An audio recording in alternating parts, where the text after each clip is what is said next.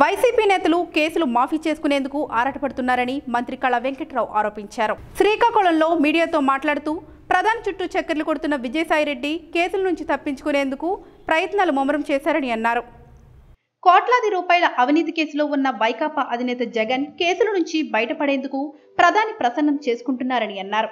ఇచ్చిన హామీలపై పట్టుబడకుండా కేంద్రంతో లాలూచిపడడం వెనుక జగన్ తన ప్రయోజనాలకు ప్రాధాన్యత ఇస్తున్నారని అన్నారు. ఢిల్లీలో వచ్చేటటువంటి జాతీయ పార్టీతో మనం కలిస్తే బాగుంటుంది అని చెప్పి ఆ రోజున కలియడం జరిగింది. మరి మొదటి మీటింగ్ పెట్టారు తిరుపతిలో. అందుకే రేపు ముఖ్యమంత్రి గారు 30వ తేదీన తిరుపతిలో మీటింగ్ పెడుతున్నారు. అదే ప్లేస్ నుంచి మోడీ గారు ఏం చెప్పారు,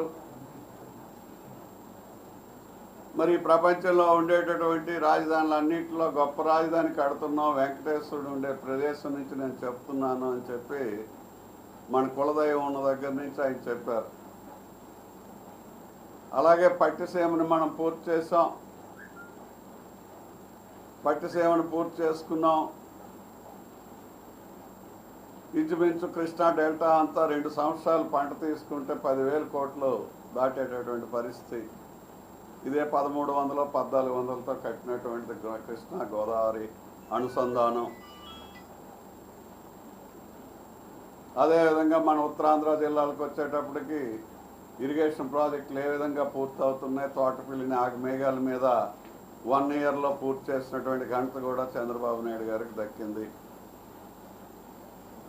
రైతులు ఈ 3 సంవత్సరాల్లో ఎక్కడైనా ఎరువుల కోసం ధర్నాలు చేయడం కానీ, ఎరువుల కోసం క్యూలో నిలబడడం కానీ ఎప్పుడైనా చూసాము ఈ 4 ఏళ్ళలో? ఈ 4 ఏళ్ళలో ఎరువుల కోసం, విత్తనాల కోసం ఎప్పుడు ధర్నాలు కానీ క్యూలు కానీ చూడలేదు.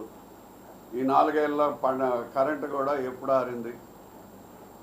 ఇక్కడ ఎవరైనా వేరే టీవీ వాళ్ళు ఉంటే ఆయన అడగచ్చు. నిన్న మధ్యాహ్నం వర్షం పడింది, చెట్టు కొమ్మలు తెగిపోయి తీగల మీద పడ్డాయి, అప్పుడు కరెంట్ ఆరిపోలేదా సార్ అని.